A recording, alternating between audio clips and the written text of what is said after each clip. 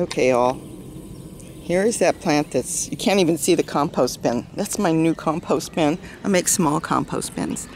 And I let nature break it down, and it breaks down so fast. Here's that plant that was growing that I don't know what it was. Well, it's obviously not zucchini because it left. It went that direction. It went through my collard. And the fruit, zucchini doesn't leave, is round. So here's what small one. See? The little round fruit. But let's see if I can get in here and show you, because there's flowers in here. It's all wound up inside my collard plant. And there's the fruit.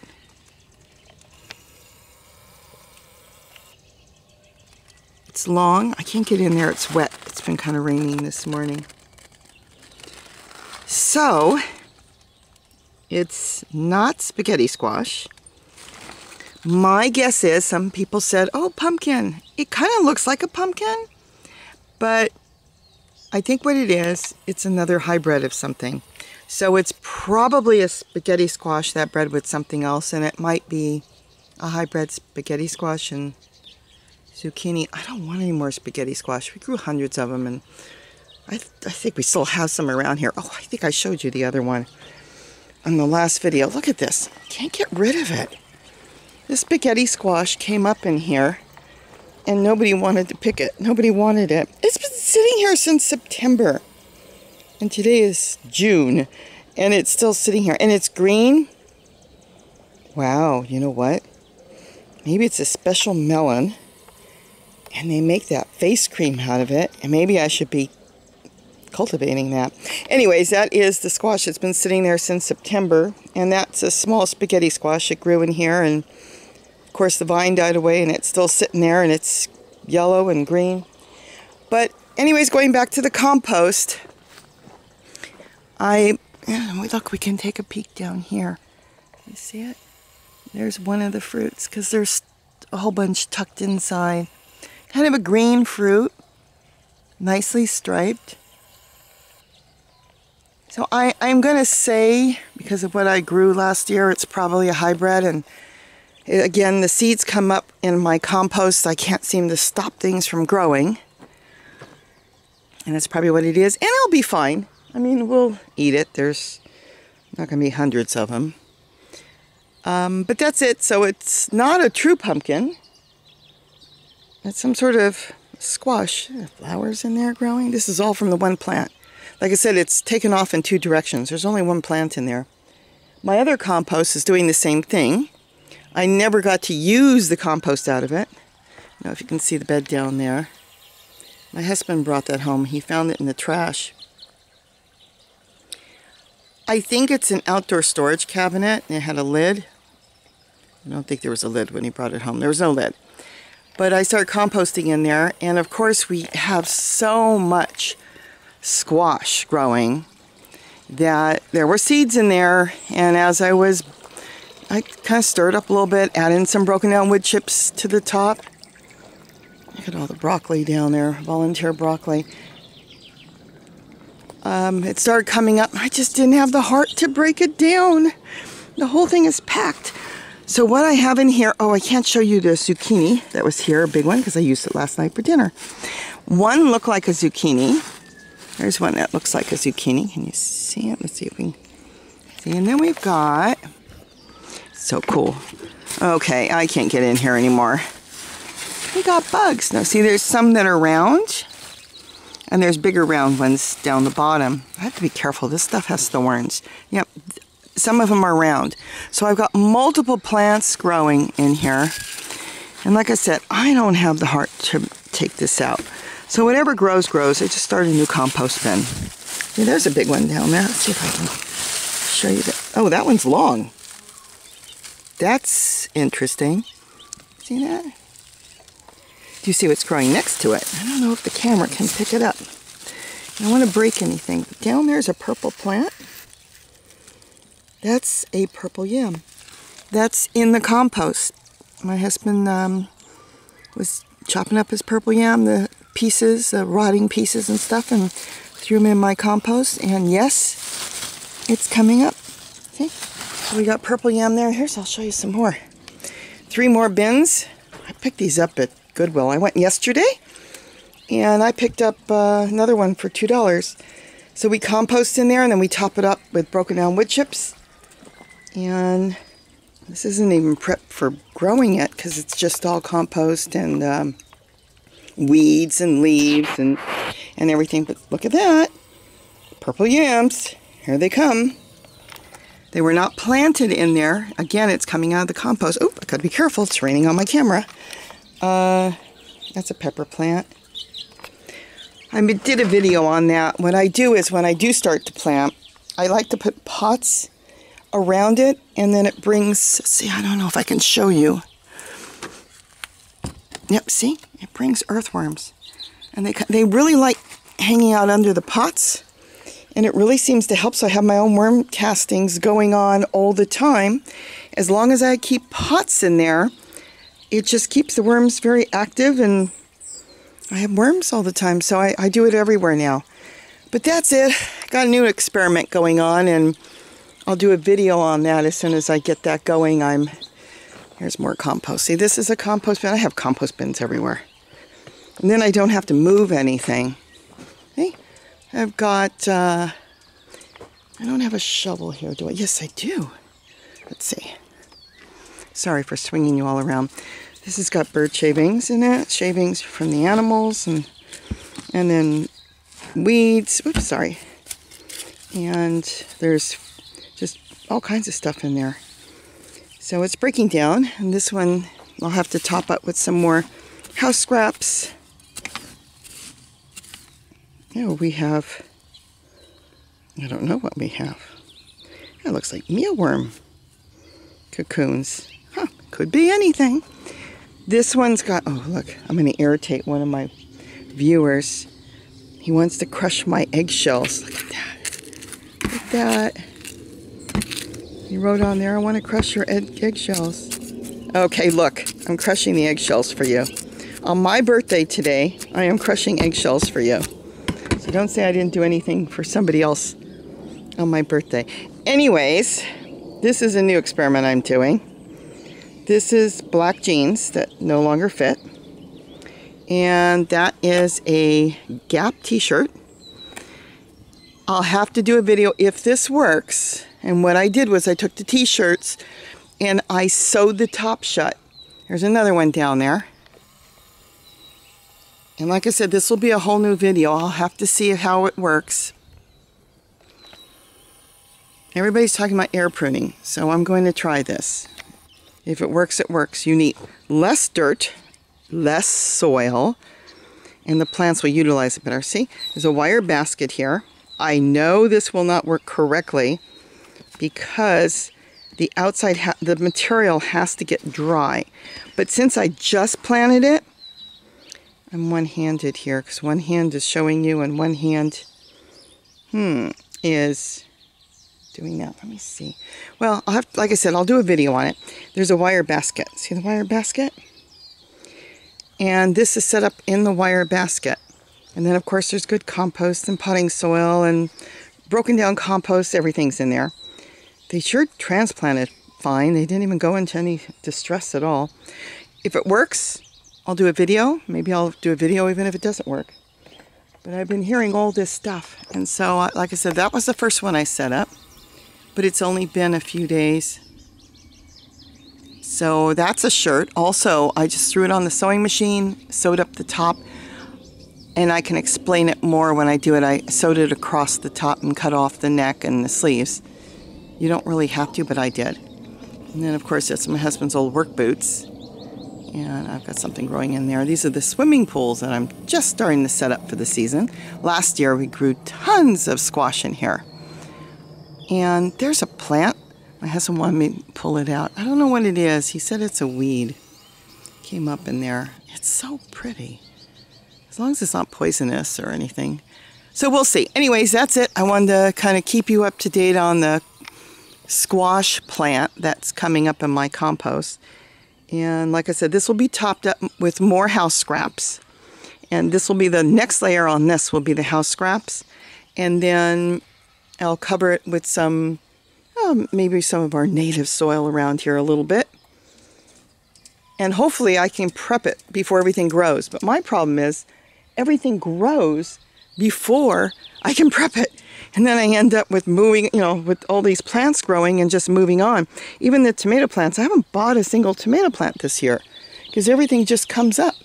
There's my little work table. See what's coming up in here? I got ginger in here, but lettuce is coming up. That's my last year's ginger. And now it's resprouted. So I grow ginger here on this table. And I went and got, oh, that's not it. Here it is. I'm brain dead this morning. This sweet plant. Anyways, it was one plant I bought. And I divided it because there were so many in there. Now I got a whole table full that I don't want. Oh, well, anyways. I like my mint. I have experimented with a lot of mint. And the mint that I like the best to make tea out of is chocolate mint. This is orange. And I have spearmint. I thought I had peppermint, and I cannot find it. So either it got hybridized or something. It must be around here. There's chocolate mint. There's a fig tree I've got to get out and move. But that's it. I mean, I have so many pots. And I like growing in pots because I can keep track of what's what. I don't have really a problem with it drying out, even though we're here in Southern California. I seem to be doing okay. So see, there's more. I had another compost bin. I love buying these tubs at Goodwill. They have them cheap. They probably get them from Target, and they don't have lids. That's a zucchini plant growing in there, and yes, we have zucchini. I don't know if there's any on there now because I've been picking it. Oh yeah, there's a zucchini. And then again, I do, like I said, I use even milk cartons. And see the worms? That's a avocado tree coming up from a pit. Ouch! And they have thorns, zucchini. It's red Swiss chard. Lettuce going to seed. There's oregano in there. More lettuce going to seed. Whoops, lettuce. So I just compost in place. And then I don't have to be doing anything. Here's another one. It's just starting to take off now. I've got them everywhere, as you can see. I just go in all the time, and when they've got them there for $1.99, I just pick them up. And I can sit them somewhere, and then when I have no place to put my compost, I just start a whole new one. Here's one. I picked up 2 of these a couple weeks ago. I'm just starting to throw things in there. Leaves, cleaning up around the garden. And when I'm ready, I'll top it up with more house scraps with eggshells and more vegetable matter and everything. And then I'll just, I like topping it with broken down wood chips. What's really cool is since I have all these pots, if I dig around the pot, everywhere around the pots, as soon as I go down an inch, it's full of worms, earthworms everywhere. So I take a lot of that, broken down wood chips, and I throw that on top. And then off I go. Anyways, that's it. I'm going to go figure out what I'm going to do for my birthday. Probably nothing. My friend needs shoes. I'll probably take them to go get shoes. I don't need, at my age, I don't want to celebrate my birthday. And it's been kind of rough. I don't want to get anybody down. I kind of lost my best friend and my other childhood friend. We were really good friends. I lost her and we both shared a birthday. So it's kind of like, I'll figure out something. Yesterday there were 2 deer sitting there, and of course I didn't get my camera in time. They've been coming across the property. I think my truck bed is down there. And I think they're coming down. There's a thing of water I keep for the bees down there. I want to get a solar-powered water fountain down there. I think they're coming down and getting water. Because I'm finding holes around there. My husband thinks they're coyotes digging the small holes. And I'm suspicious it might be the deer coming down. Because we do get them on the property. And we have lots of rabbits now again, which is good because the coyotes wiped out most of them. So we made a lot of habitats for them. And you know what? Look at this. I grow so much food. I can't get my daughter down here to take any. There's just no way we can eat it all. There's so much everywhere. And this is just my garden, which is a tiny little nothing off the back of this house. My husband's got down, this is 2 acres. He's got another one where he's got his garden going, and there's no way. And then we've got all the orange trees. We can't use all this food. Here's the cabbage I was going to tear out. This is last year's cabbage, and I trimmed it, and I was going to get it out. And look at this. Huge cabbage heads now from last year. So, and then dill's growing. I did plant my dill. This is all, of course, celery, which is a noxious weed. It's a weed here. So I figured, you know what? Let the rabbits live here and eat what they want. That's okay. I mean, I have cameras set up, and it's just so cool. At night I watch, and you'll see the rabbits come out, and they're roaming around in the middle of the night when I'm up. And I actually see, okay, you might get disgusted by it, but it doesn't bother me that much. I saw 2 rats playing and rolling and playing on the ground here. They came out probably to get water. And I was watching them just play and play and play. Just running through the wood chips and playing one night. So what are you going to do? You know, we all live here together. There's more food than I will ever use. So I'm more than happy to share. So that's it. So let them come down, eat what they want. Let them have a happy life. And we can all live in harmony as long as they don't touch anything I don't want them to touch. Well, you all have a nice day, and I'm going to figure out what I'm going to do today. And if they color up, you know, before I pick them, like I said, there's the one down there. If it colors up orange, I'll let you all know. I'm going to guess it's going to go kind of yellow. I'm hoping you can see it. It's under there. It's quite big already. It's actually bigger than a cantaloupe. And there's quite a few on there. There's a lot of small ones. That's the first big one. So we'll see. Like I said, I don't want spaghetti squash. I'm trying to see I put pots in here. Oh, I think it's time to uncover this one. And that's squash. And I need to get this out. This is Swiss chard. It comes up everywhere like a weed also. So that's it. I think I'm going to make myself a green drink. And I've done a video on that too. Very simple. And throw in some organic carrots and pick a whole bunch of greens out of the garden. I've got all kinds of kale. I've got the Russian red kale and dinosaur kale and Swiss chard, celery leaves. Oh, if you grow celery, use your celery leaves. There's so many vitamins and nutrients in celery leaves. And I throw that all in the blender with some frozen blueberries that I pick up. Blend it up with the smallest amount of water so it chops. And just add in a very small amount of water, top it up with grape juice, then whatever else you want to put in. And you got a great drink. I make enough for the whole day. My husband loves it. And I will tell you something that's really odd.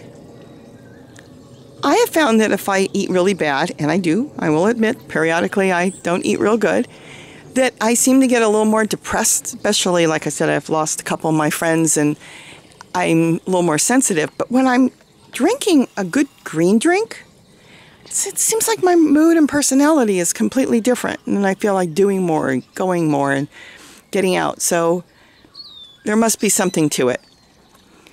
And that's it. I mean, there's so many health benefits I could tell you about. And now I'm wasting my breath on this, and everybody's going to go, oh, enough is enough. I'll tell you something real quick. You can shut it off if you're not interested. A few years ago, I was told I had arthritis. I do a lot of typing and a lot of artwork, and I use my hands, and I went to Kaiser, and they told me I had arthritis, and their answer all the time, like most doctors, I don't want to say any because I don't know, is medication. And they said there's nothing they can do. They did their x-rays, you have arthritis. So I just had to learn to live with it. My hands hurt, my back hurts. I had to get a pillow to sit on when I worked on the computer, because sometimes I can be on the computer for 6-7 hours, which, you know, that's all I could do. Take Motrin, and they gave me something else to take. So when my husband went gluten-free because of something I thought he had, and he tried it and it worked, and I slowly switched over myself, I no longer use a pillow to sit and work on the computer. I no longer take any medication for arthritis. I no longer have swelling in my hands. I no longer need surgery on my knee that they wanted to schedule. I did one knee already to clean up. It wasn't a knee replacement, but to clean up because of the swelling. They wanted to do I don't need it. I don't sit on pillows at all. I don't. In fact, I put them away over a year ago, and I don't have any more pains in my hands. Sure, I mean, I get tired. We're not perfect as we get older, but it's amazing. There's been 100, I'm going to have to say, let's say 99% difference in health. And yes, a lot of it too will be gardening and eating better, but I was doing green drinks back then too. Maybe I was buying more a few years ago than using it out of the garden, but I really, really feel giving up all wheat, and I did give up all wheat, it makes a world of difference, because I have gone places where I was told it was gluten-free, and the next day my knee is swollen up like a balloon, my hands hurt, I'll have a migraine, and then I'll find out they goofed, it wasn't. So I always tell people, try it. Just try it. You have nothing to lose to try it. I mean, my husband knew in 3 days that he was never going to eat wheat again, because he was suffering with so many health problems, and now he has almost nothing. It's worth it to try it. I mean, you have nothing to lose. I make dinner every year, I should say, for Thanksgiving. Nobody knows that the whole thing just doesn't have wheat.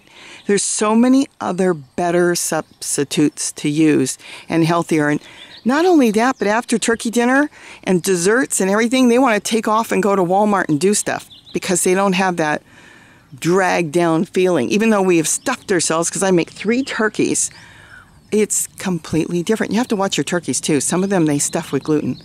They don't tell you, but they put a solution in it. So kind of check on that. Get it gluten-free if you want. It's amazing what they do to meat these days.